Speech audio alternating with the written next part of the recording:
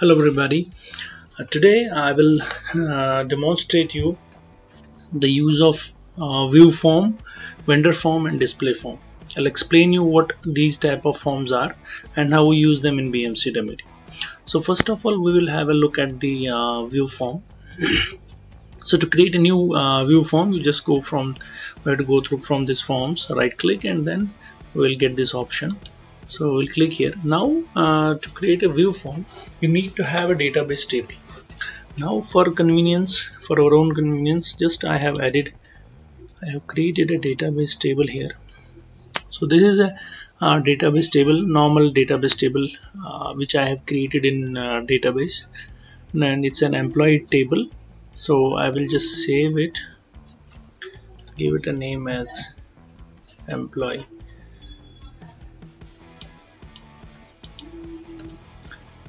Details.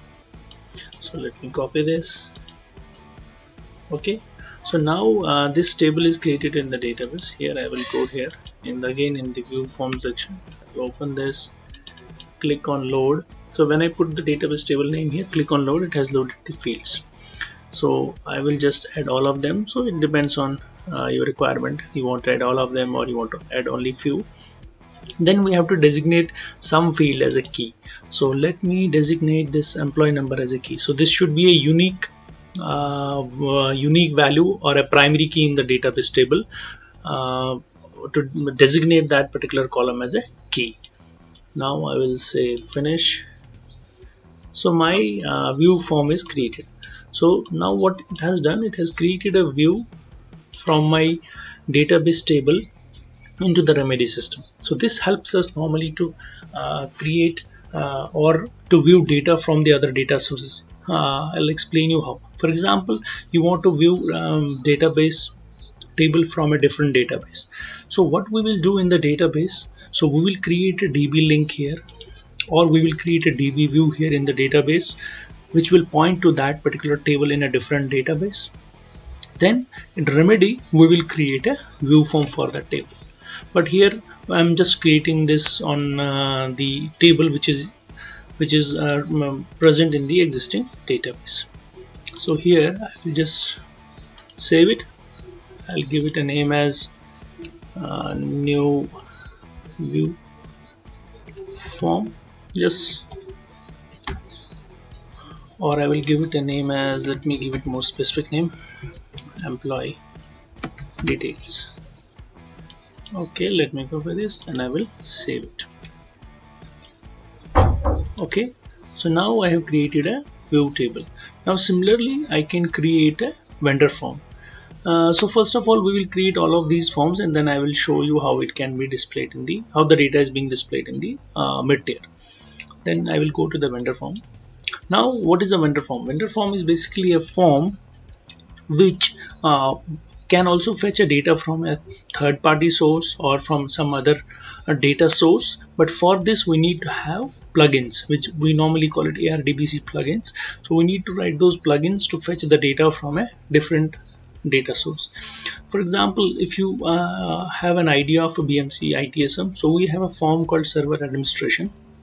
This server administration form, basically it also fetches data from a different data source and uses this vendor. It's basically a vendor form. So we will use one of these plugins which are available as of now. So let me use this plugin. Say next. Let me use the server info form. Next, and then I will add only few fields here just for the checking purpose. Normally as of now in the developments we don't use this vendor form quite frequently, but this is just for an understanding. So I will say finish, then I will save this one also as new vendor form. So let me just copy this name, then this is a vendor form. Now similarly we can create, let me place this somewhere in the notepad.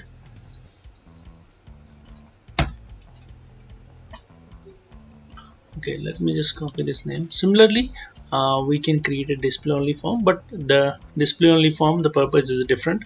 Display only form, as you can see in the name itself, it's a form which does not have a database table.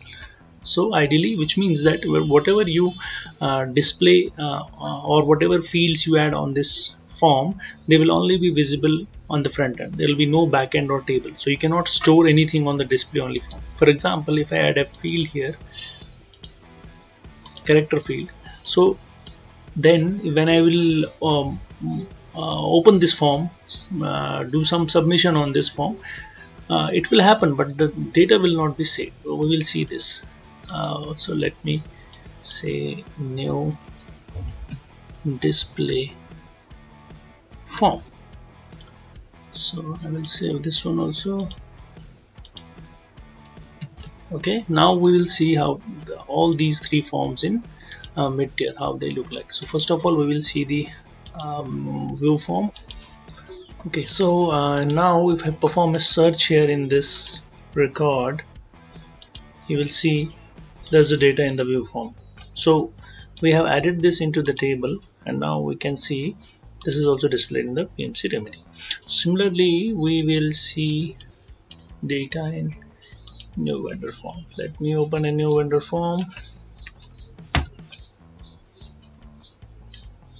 If you perform a search, so I will be able to see a data in the vendor form. So whatever fields I have added, you'll be able to see them here. Similarly, I will show you now a display only form. Let me go on display only form. So you can see there is one field now here. Let's say I will say new request. So I'll try to add something here. That means some junk value. Then I'll say save. So now you can see it has saved. But now when I will go here, perform a search, so it doesn't show anything, because display only forms doesn't store any value of its own. What it is then used for, it's basically used for creating a GUI or a front end for any application or any remedy application, where you want to basically design the front end which will be displayed to the end user, where he will go click on provide the details or any data, then he'll click on some button, then we will perform inside the remedy, we will perform operations based on those button clicks, and we will capture the data and we will store it in some other form, which will definitely be a regular form. We will explain you this in future videos when we will write the workflow, that how the display form is being used to create a front end or a GUI. Thank you.